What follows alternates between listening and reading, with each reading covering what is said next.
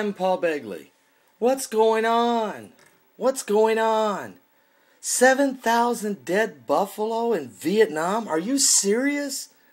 Are you serious? I'm Paul Begley. Get your coffee. The Bible signs just keep happening, and people don't want to hear about it. They don't even want to believe it. The mass media is running from the story now.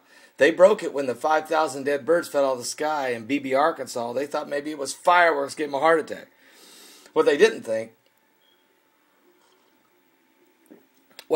know was 100,000 dead fish would wash up on the riverbank in Arkansas the next day.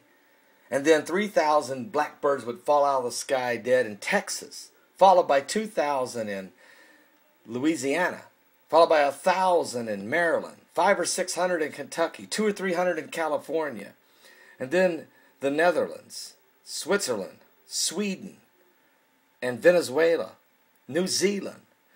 And then 2 million dead fish would wash ashore in the Chesapeake Bay, followed by 40,000 dead crabs on the shores of England, and several hundred dead fish in New Zealand without eyes.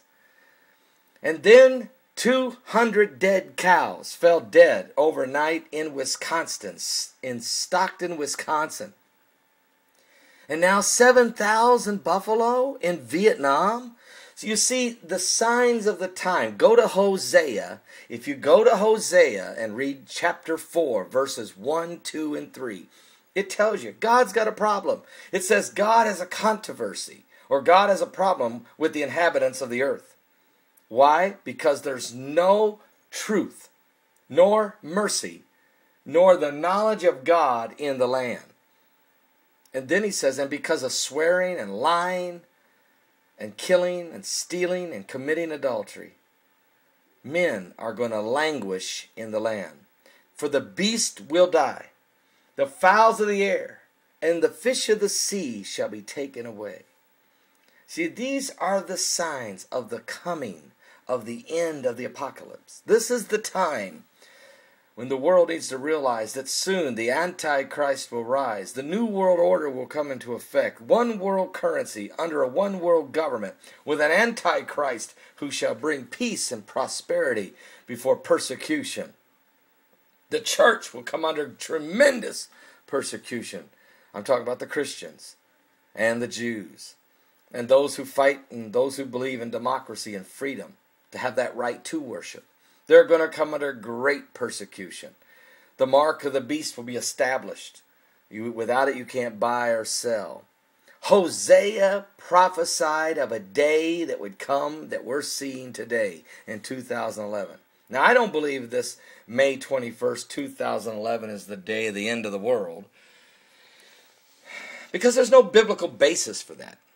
And I don't believe in I know the Mayan calendar comes to an end on December 21st, 2012. Again, but there's no biblical basis for that. And I realize that Nairobi, that 10th planet, is supposed to swing by based on hieroglyphics of an ancient days. But I'm here to tell you what I do know, biblical truths. That the Bible says in Matthew 24, there'd be wars and rumors of wars. There'd be earthquakes in divers places, famines, pestilence, diseases.